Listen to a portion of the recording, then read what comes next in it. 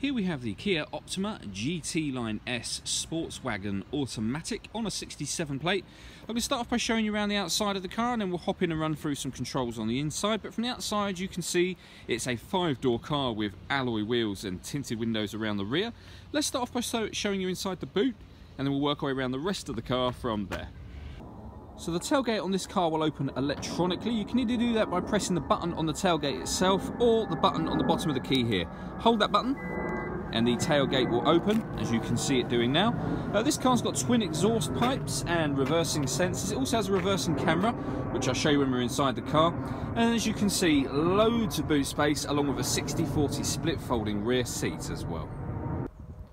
So we're just going to work our way back round to the front of the car now, and then we'll hop in and run through those controls. But now that we've done a full circle of the car, you can see that it's in fantastic condition the whole way around, and a really lovely looking car as well actually.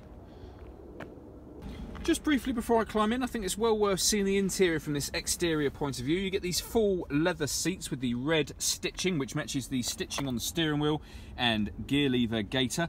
There are plenty of controls to run through in this car, so let's hop in and we'll do that right now. Okay, so now that we're inside the car, we're going to start off with the dials. On the left hand side we have the rev counter, and on the right hand side the speedometer and fuel gauge. In the middle you can see the trip computer, which includes the total miles for this car, which are 5,266. The information that's displayed above that can be changed using buttons on the steering wheel. So there's various different bits of fuel economy information, and then along the top there's various different menus. So satellite navigation, your lane assist, your audio, vehicle settings, and user settings, and then all the way back round to the driver data menu again. Probably one of the most useful figures on there is this one that you're looking at now, which is the digital readout for the speedometer. If we back out to the steering wheel, on the right hand side, the buttons I was using a moment ago are just here, but we've also got cruise control over this side as well. This button, when cruise control is set, will help the car maintain a distance between you and the car in front. To the right hand side of the steering wheel, you can see that we've got, the seats are electric on this car. These are the two memory settings for those seats. And down here you can turn on the lane assist system and also blind spot monitoring system. Now there's videos on our website and Facebook page showing how all of those things work. On the left hand side of the steering wheel, we've got stereo controls as well as voice activation for the phone. So hit that button, ask it to dial anyone in your contacts list, and it will do that for you without you having to take your phone from your bag or pocket. That is of course once you paired the phone, which is done on the touch screen in the center here. If we go to the main menu, you would hit the button that says phone and then just follow the on-screen instructions from there.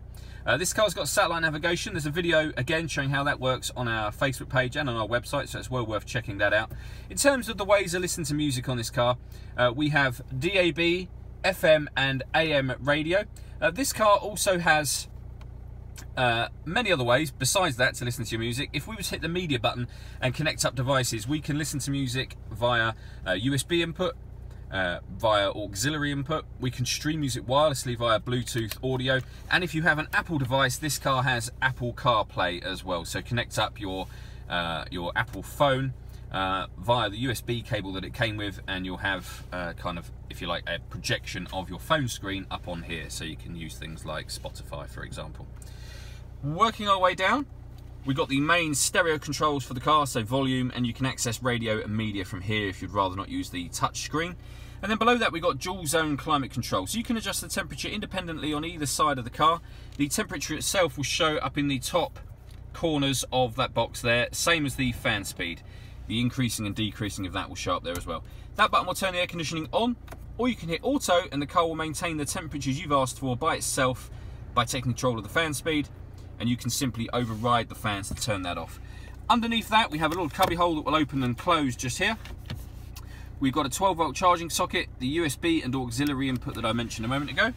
We then have the fully automatic gearbox. If I pop the car into reverse, I mentioned when we were at the back of the car that we had a reversing camera. This car's actually got a 360 camera, so at the minute you're seeing a reverse image and a bird's eye view of the car, which is fantastic. You can change the image that's displayed using the buttons on here, so you can look at various different independent wheels, as you can see, or the one we were on originally, which is probably the most useful one, is the all-round image for the car. Let me pop that back into park.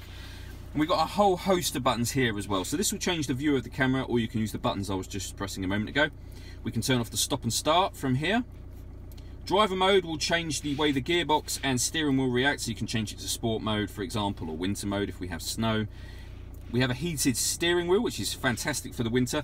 And one of the really great features, again, there's a video explaining this further on our Facebook page, but we have heated seats and air-conditioned seats for both driver and passenger. So great for the winter, really good for the summer as well. And finally, we have an auto park function. So press that button, this car is capable of parking itself. Again, there's a video showing how that works on our Facebook page, which is well worth checking out. And finally, we're going to end on the panoramic glass sunroof for this car. So there's a little button up here, hit that, and the blind will open all the way up, and the front section of the roof also slides back as well. So lets in a huge amount of light and air, of course.